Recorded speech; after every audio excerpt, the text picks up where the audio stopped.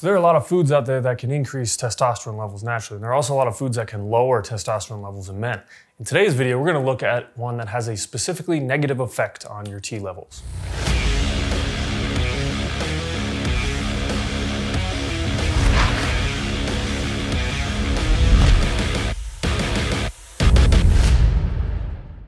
All of the information in today's video, plus much more, can be found in my book, Master Your T. Visit masteryourt.com for a free digital download of the book. $20 in value, absolutely free for you. All right, let's check out what this nasty food is that lowers testosterone. It's actually licorice, interestingly. Licorice is common in many European countries, and it's regularly used in tobacco, teas, sweets, and chewing gums.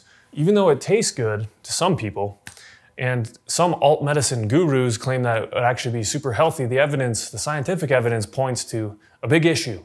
The main compound in licorice, glycyrrhizic acid, which gives licorice root its phenomenal taste to some people, has negative side effects and actually makes licorice a food that decreases your T levels. So this reduction in testosterone is easily reversible, but it's not insignificantly small either. The negative effects of glycyrrhizic acid on T production were first seen in this test tube study, where the researchers found that a very modest dose of glycyrrhetinic acid, which is a hydrogenated version of glycyrrhizic acid, was able to significantly block T production in isolated rat Leydig cells, inhibiting the activity of an important enzyme that was needed to catalyze testosterone production. 11 years later, glycyrrhizic acid was tested on humans in a study where 7 healthy males were given 7 grams a day of licorice through a common commercially available candy.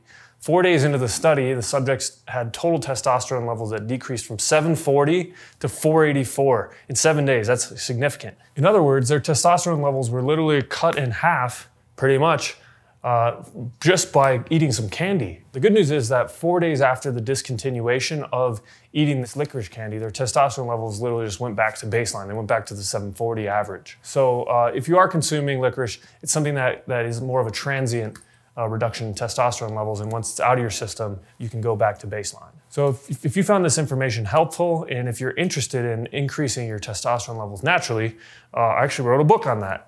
And it's called Master Your T, and you can get it for free right now. I sell it on Amazon for 20 bucks, but over at masteryourt.com, the download of it is available for free. So go check it out at masteryourt.com, and I think you're really gonna enjoy it. There's a ton of information in it, from supplements to nutrition to training to lifestyle things like sex. You can find out all that information there in that book, and you can get it for free, masteryourt.com.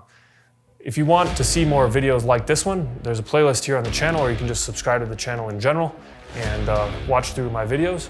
Leave any questions in the comments section. I'll see you on the next video.